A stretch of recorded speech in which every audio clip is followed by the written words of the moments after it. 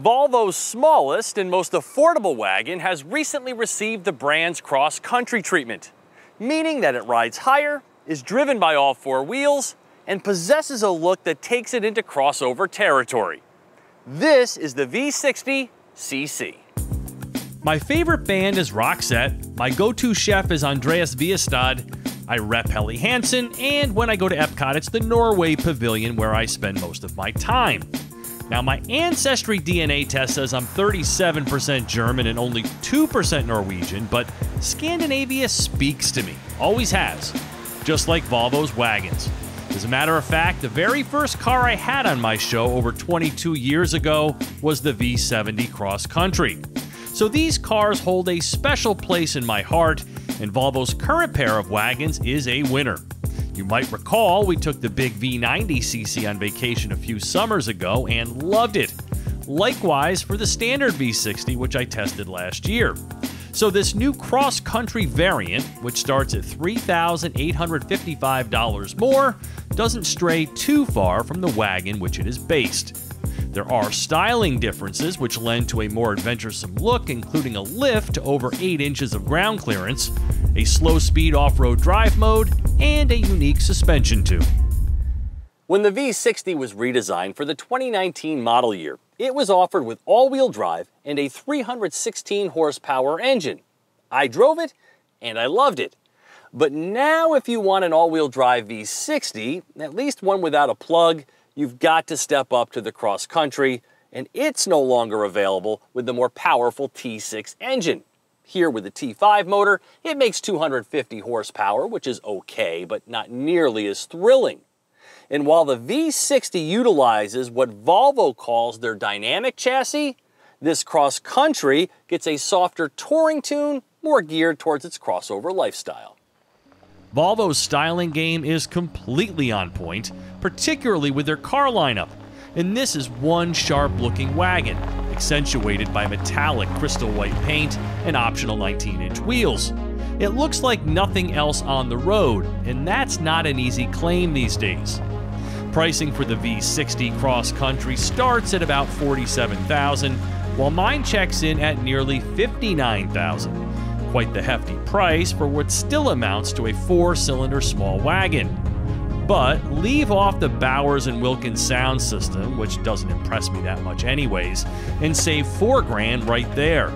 The other options include the Climate package with heated rear seats, heated steering wheel, and heated wiper blades, the Lounge package with Napa leather and lots of other Climate and seat goodies, the Advanced package with heads-up display and pilot assist semi-autonomous driving, massaging front seats, and an advanced air cleaner. So this is about as loaded as they come. Now, if you've been in any new Volvo recently, this layout looks completely familiar to you because it follows the same pattern, highlighted by the rectangular touchscreen and a minimalist style. And Volvo does their own thing, from starting the car to activating cruise control. Almost nothing you've learned from your previous cars carries over here. And from that standpoint, the V60 can be a little confusing, if not frustrating at times.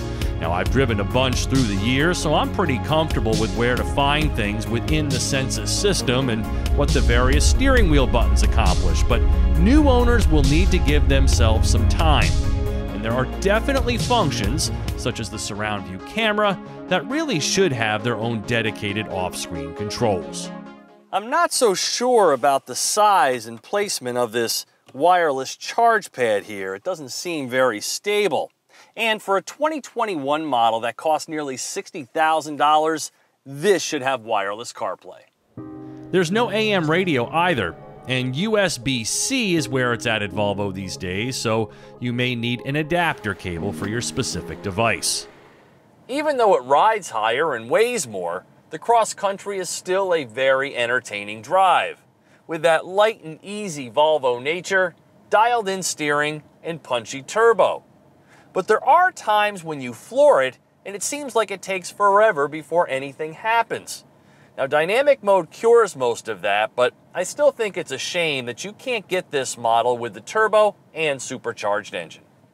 They do offer a Polestar Performance chip upgrade for $1,295, but I have yet to test one. Otherwise, this 2-liter engine and its 258 pound-feet of torque produce ample power that feels very much turbocharged, meaning it's not always as ready to go as you are, but once up to boost can be very fun. And I think some paddle shifters would be nice, because the one thing the V60 can certainly do is hustle through a back road. It's very willing to go where you point it. Ride quality is comfortably soft, but the cabin lets in its fair share of road noise. When off the beaten path, you can choose the off-road setting for speeds below 30 miles per hour. It kind of acts like a 4-low setting with hill descent control turned on. Gas mileage sits at 25 mpg on premium. Of course, the safety factor is present with the full suite of electronic IntelliSafe features, such as helping you avoid collisions with other cars, pedestrians, cyclists, and even large animals. The leather seats aren't as comfortable as the cloth ones in my V60 test drive, but the rear seat is big on head and legroom, more so than you'd think. And the liftgate can be activated with a kick of the foot, but there's no usable underfloor storage. The rear seats reassuredly click in for a flat floor when you're hauling more than people. All told, the cabin is quite pleasing to the eye and passenger-centric. While the V60 is also offered as a plug-in hybrid, the Cross Country is not, so it's a one-trim pony. But it's one any wagon lover would love to have in their stable. For TestDriveNow.com, I'm Steve Hammis.